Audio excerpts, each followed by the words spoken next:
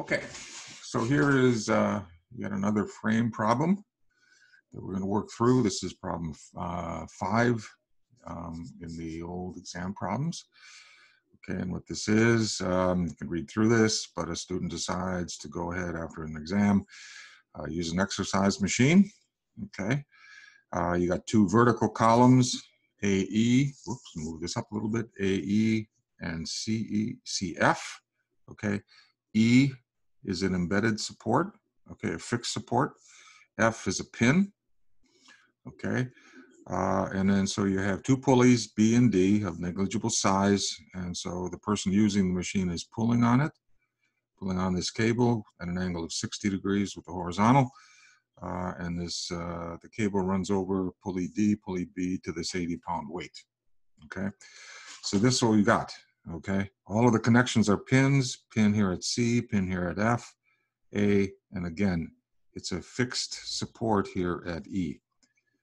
Okay, so A, B, C, D, and F are pins. And obviously there's also a pin here at B.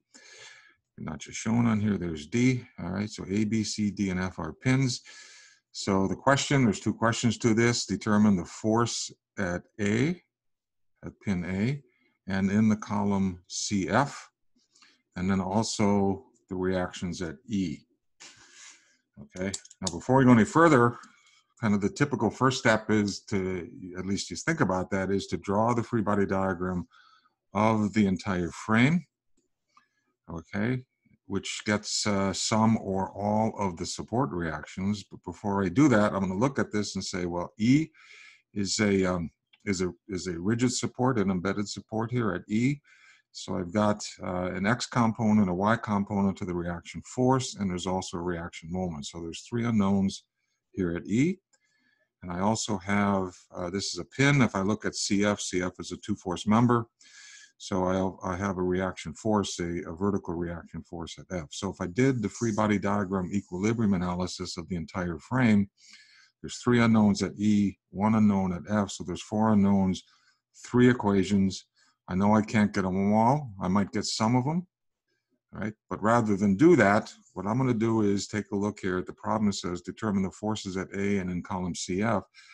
So maybe a better place to start before I do, or rather than do equilibrium of the entire frame, just take a look at member ABCD, okay, this horizontal member. So that's what I'm going to do. So I'm going to draw a free body diagram of ABCD on this sheet. Okay.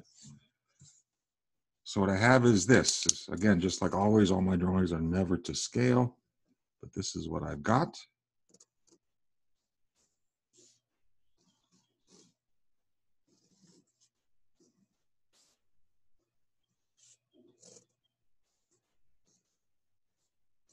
Okay, that's it. All right, I put my axes on here. Here's Y and X, okay. So pin at A, I have an A, Y, and an AX, all right. Here's the pulleys. This is B. Here's the pulley at D, like this, okay. And so what I got then is, here's the cable tension T. Here's the cable tension T, okay, at an angle of 60 degrees. Yeah, okay. AX, AY at C, all right, again, recognize CF as a two-force member, so you know the line of action. You just don't know the magnitude, all right? So I'm gonna, again, I can guess at a direction. I'm gonna guess like this, FCE, it doesn't matter, okay? Whether your assumption of the direction is correct or not shows up when you do the solution to the equations. You get a negative value, positive value, okay? All right, so this is what we've got, okay? Let me put some dimensions on here. This is 26 inches. Again, we're neglecting the size of the pulleys. So this is 26 inches. It's 26 inches here, like that. This is, 18 inches, like that. And then this is 9 inches. Okay, so I've got all of the dimensions on here. Okay. Now I look at this T. Well, T, I know what T is. T is 80 pounds. The cable tension is 80 pounds. I already know that. Okay, so I look at this and I've got 3 unknowns here, right? The components of the reaction force at pin A. So I got AX and AY, and then FCE. Again, that's why it's important to recognize the two-force member. Okay, because if you didn't recognize it as a two-force member, then at pin C, you'd have a CX and a CY. Okay, but since it is a two-force member, it's just FCE. So I look at this, 3 equations. I have 3 equations of equilibrium, 3 unknowns, right? AY, AX, and FCE. I'm in business. I can solve for it. So I can solve for all 3 of them. So I could do sigma Fx is equal to 0. Do that first. Move this up a little bit. So sigma Fx is equal to 0. So what I have then is AX, all right, coming down here. No X component, but there is an X component to the cable tension at D. Okay, so that is T cosine 60 plus T cosine 60 is equal to 0. All right, T is equal to 80 pounds, so 80 times cosine 60 is 40. All right, so AX is equal to minus 40 pounds. So that's 1. We have 1 of the 3 unknowns. Okay, 1 of the 3 unknowns. Now the Y equation, I've got AY is an unknown, FCE is an unknown. Obviously the Y component of T is known. So there's 2 unknowns here. So rather than write that, I can look at that and say, well, if I can sum the moments around A, I get FCE. If I sum the moments around C, I get AY. Okay, so either summing the moments either around A or C, I'm going to get 1 of the 2 Y direction unknowns, and then I use sigma Fy to get the other one. Okay, so I chose MA. All right, again, defining counterclockwise as positive. All right, so I have minus 80 times 26. That's the moment caused by this cable tension. Okay, then I have FCE counterclockwise, so it's positive. FCE times 52. Okay, and then the Y component of T, which is T sine 60, and 26 plus 26 plus 18. Okay, 26 plus 26 plus 18 is 70. All right, so the moment arm for the Y component here is 70. It's negative. It's in the clockwise direction. So it's T sine 60 times 70. Okay, but I've also got a moment about A caused by the horizontal component of T. The horizontal component of T is T sine 60. Its moment arm is 9. Okay, so then the last term in the equation is T sine 60, okay, times 9 is equal to 0. Okay, so it's minus 80 times 26 plus FCE times 52 minus T sine 60 times 70, again, force, moment arm, minus T sine 60 is, this should be a cosine, sorry, it's a cosine. All right, T cosine 60 times 9 is equal to 0. All right, T is equal to 80, plugging in some numbers, doing a little bit of arithmetic, I get TCE is 140.2 pounds. Okay, so that's TCE. Okay, so I have, again, a positive sign means on my free body diagram, FCE is actually going in this direction. And if I think about this physically, all right, this is what CF is doing to this horizontal member. And in turn, the horizontal member is pushing down on FCE, or on CE. This should be an F. Okay, sorry, this is CF. Okay, should have all, these should all be CF, sorry. Okay. Okay.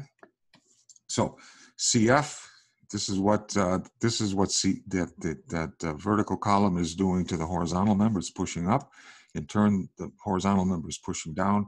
So what this physically means is that CF is in compression, which makes sense. when you think about it. Okay, so last but not least, I do the y equation. Sigma of y is equal to 0, tells me AY plus FCF. Get it right this time. Plus FCF minus the y component of the cable tension at D. All right, so it's minus T sine 60. And I've also got this cable tension, so minus T is equal to 0. So AY plus FCF, it's 140.2. T is equal to 80. I can solve this. I get AY is 9.09 pounds. Okay. Okay. So that answers the first question. The forces at A, again, AX and AY, the components, okay, and the force in that column, CF. Okay. All right. We turn our attention now to the second question, which is the reactions at E, the second part of the question, which is the reactions at E.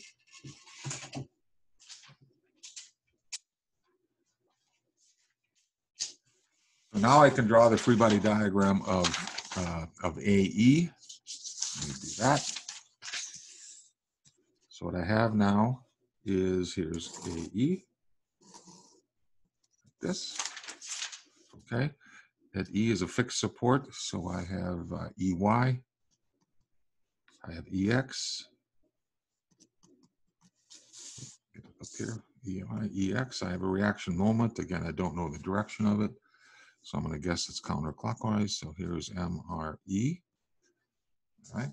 So here's what's going on at E. And at A, all right, I have an AX and an AY. Okay, again, equal and opposite, never forget equal and opposite. On this one back on the horizontal column, on the horizontal section, I assumed AY was positive. In the positive Y direction, AX is in the positive X direction, so equal and opposite. That means this is AY. And never forget equal and opposite. Comes to a frame. And there's AX. Okay, so there's my free body diagram. I need one more thing. I need the dimensions here.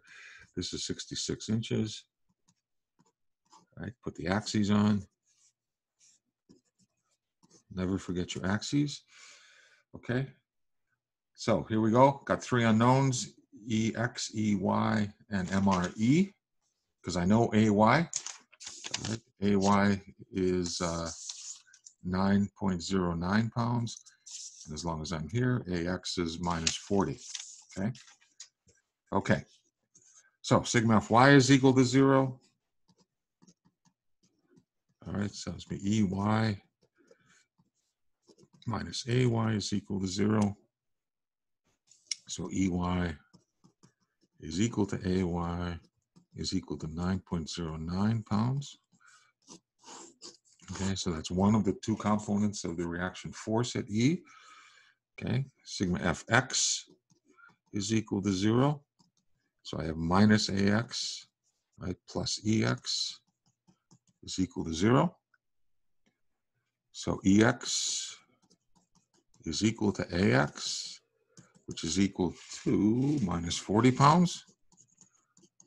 Okay, again, be very, very careful, equal and opposite on the at A. All right, again, I repeat myself, but on the horizontal member, I assume AX is in the positive X direction. So on the vertical member that the horizontal member is attached to, it's going in the opposite direction. Okay. Okay, one more to go. So I sum the moments. Again, sum the moments anywhere, makes no difference. So sigma ME is equal to 0. Again, counterclockwise is positive. All right, I look up here. I have a moment caused by AX. There is no moment caused by AY. There's no moment caused by either EX or EY. So I get a pretty simple expression. I have MRE. Again, never forget the reaction moment is in the equation no matter where you sum the moment. So I have my reaction moment. Okay, I assumed it's counterclockwise and I'm defining counterclockwise as positive. So MRE, AX is tending to rotate it counterclockwise. So it's AX times its moment arm, which is 66. All right, so it's MRE plus AX is minus 40 times 66. Do a little bit of arithmetic. MRE is 2640 pound inches. Okay.